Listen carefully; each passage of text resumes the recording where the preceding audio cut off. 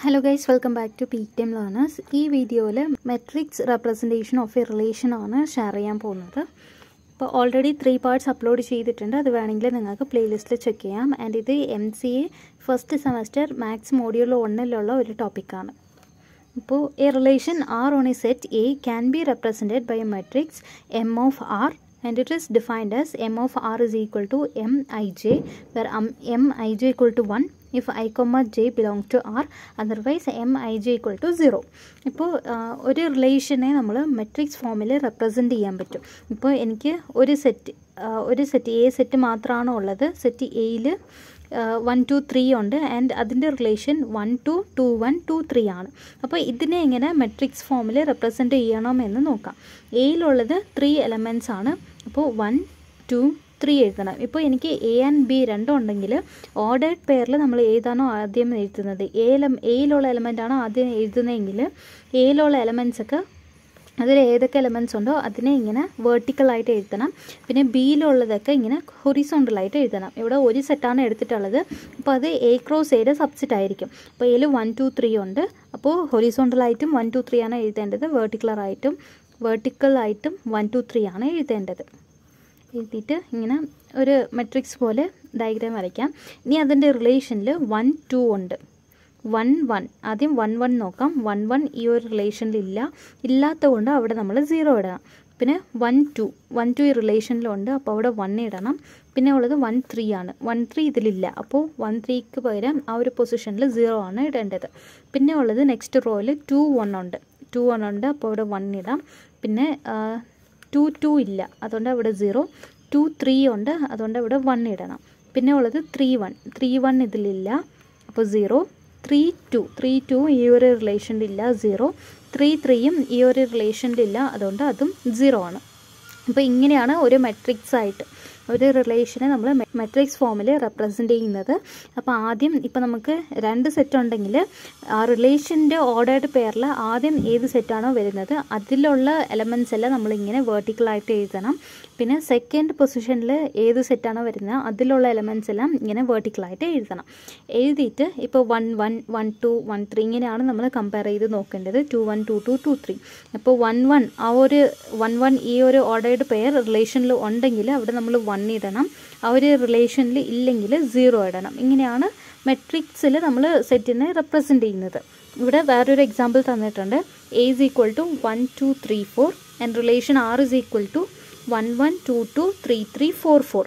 ഇതിനെ എങ്ങനെ റെപ്രസെൻ്റ് ചെയ്യണമെന്ന് നോക്കാം. ഇവിടെ ഒരു സെറ്റാണ് ഉള്ളത്, അപ്പോൾ എ ക്രോസ് എ ആയിരിക്കും, ഹൊറിസോണ്ടൽ ആൻഡ് വെർട്ടിക്കൽ.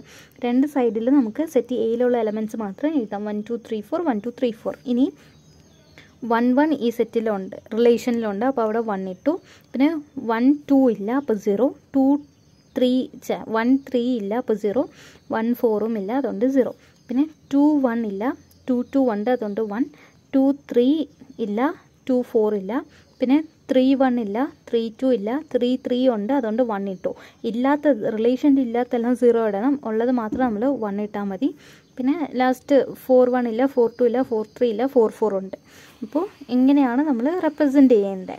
പിന്നെ ഇത് റിഫ്ലെക്സീവ് ആണെങ്കിൽ, ഒരു റിലേഷൻ റിഫ്ലെക്സീവ് ആണെങ്കിൽ നമ്മളതിനെ മെട്രിക്സ് ഫോർമാറ്റിൽ റെപ്രസെൻ്റ് ചെയ്യുമ്പോൾ അതിൻ്റെ ഡയഗണൽ എലമെൻറ്റ്സ് എല്ലാം 1 ആയിരിക്കും.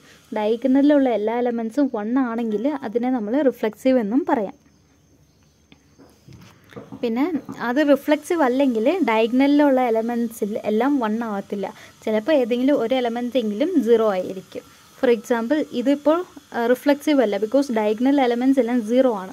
റിഫ്ലെക്സീവ് ആണെങ്കിൽ ഈ ഡയഗണൽ എലമെൻറ്റ്സ് എല്ലാം 1 ആയിരിക്കണം. എല്ലാം 1 ആണെങ്കിൽ ഇത് റിഫ്ലെക്സീവ് ആയിരിക്കും. ഇപ്പോൾ ഈ ഒരു റിലേഷൻ റിഫ്ലെക്സീവ് ആണ്, ബിക്കോസ് എല്ലാ ഡയഗണൽ എലമെൻറ്റ്സും 1 ആണ്. പിന്നെ ഒരു റിലേഷൻ സിമ്മട്രിക് ആണെങ്കിൽ ആ ഒരു മെട്രിക്സിൻ്റെ ട്രാൻസ്പോസ് എടുക്കുമ്പോൾ അത് രണ്ടും സെയിം ആയിരിക്കും. ഒരു റിലേഷൻ്റെ മെട്രിക്സ് റെപ്രസെൻറ്റേഷനും ആ മെട്രിക്സിൻ്റെ ട്രാൻസ്പോസും ഈക്വൽ ആണെങ്കിൽ അതിനെ നമ്മൾ സിമ്മട്രിക് എന്ന് പറയാം. നെക്സ്റ്റ് ഇർറിഫ്ലെക്സീവ്. ഒരു റിലേഷൻ ഇർറിഫ്ലെക്സീവ് ആണെങ്കിൽ അതിൻ്റെ മെട്രിക്സ് റെപ്രസെൻറ്റേഷനിൽ ഡയഗണൽ എലമെൻറ്റ്സ് എല്ലാം 0 ആയിരിക്കും. എല്ലാ ഡയഗണൽ എലമെൻറ്റ്സും 0 ആണെങ്കിൽ അത് ഇർറിഫ്ലെക്സീവ് ആണ്. എല്ലാ ഡയഗണൽ എലമെൻറ്റ്സും 1 ആണെങ്കിൽ അത് റിഫ്ലെക്സീവ് ആണ്. ഒരു റിലേഷൻ തന്നിട്ടുണ്ട്. A is equal to 1 2 3, relation is equal to 1 1 2 2 1 3. ഇതിൽ എല്ലാ ഡയഗണൽ എലമെൻറ്റ്സും 0 ആവത്തില്ല, 1 ആവത്തില്ല, മിക്സഡ് ആയിരിക്കും. അപ്പോൾ ഇത് റിഫ്ലെക്സീവും അല്ല, ഇർറിഫ്ലെക്സീവും അല്ല.